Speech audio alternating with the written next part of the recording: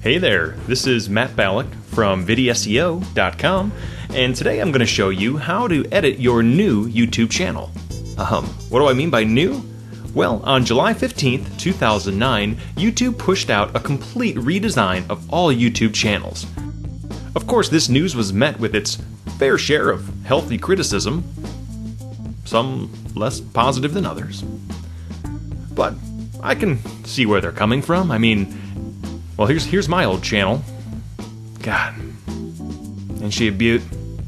It's gonna be tough to let go. But ultimately, there's a lot to like about the new YouTube channel designs. And I'm confident that in time, people will quit their whining and move on with their lives. So, I'll be happy to show you the new channel design, but first, let's get rid of this old jalopy.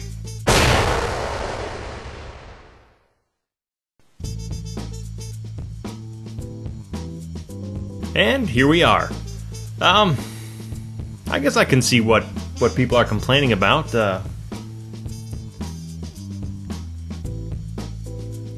Yikes.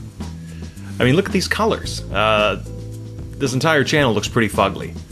Thankfully, a lot of the same stuff that you're used to is still here. It's just the whole place needs a fresh coat of paint. So, how we're going to do that is with the Edit Channel bar right up here. So what do you say we take a closer look? Follow me. The Edit Channel bar is what's known as a WYSIWYG editor. That stands for what you see is what you get. There we go. So that means any changes that you make on the bar will be reflected automatically below, which is pretty sweet. So let's take a peek, starting with the Settings tab. Underneath the Settings tab, you have 2 to 3 basic things. You can choose a URL for your channel, set a title for your channel, remember to incorporate some important keywords that people might be searching for, and you can set channel tags. Again, think about how people are searching for your type of video or your channel, and make sure those exist here. Moving along to the fun stuff, we have the themes. As you can see, YouTube provides 9 pre-designed themes for you to choose from, but to be honest, I'm not really in love with any of them. Go ahead though and choose one that has some of the colors that you think you might want. Then enter a name for your own custom theme right here. Once you do so, your own custom theme will be added to the right along with all the others. Then click on the Show Advanced Options, and here you'll be able to set specific colors for every item on the screen.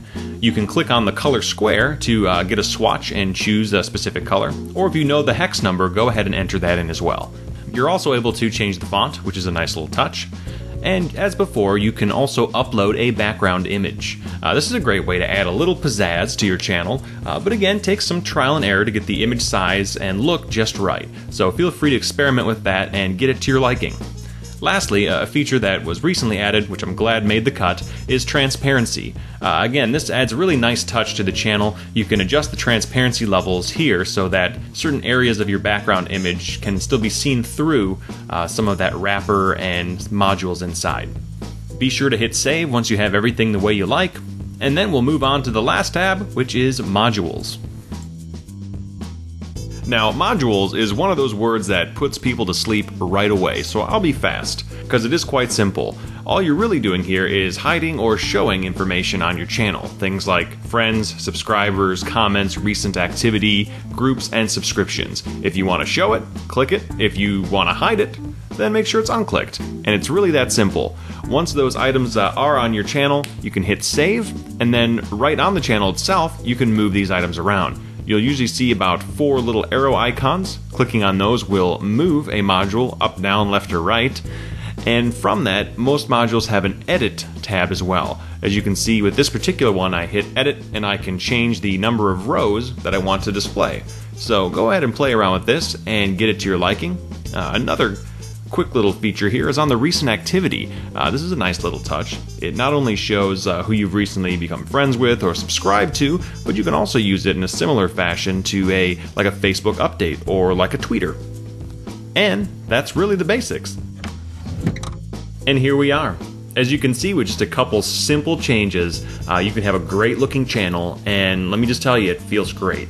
So thank you so much for joining me. My name is Matt Ballack from vidseo.com. You can click on me right now, live clickable, to go to my YouTube channel and see it live for yourself. While you're there, make sure to go ahead and hit subscribe for me. I would appreciate that. You can also go ahead and rate this video. If you like it, then you should put some stars on it.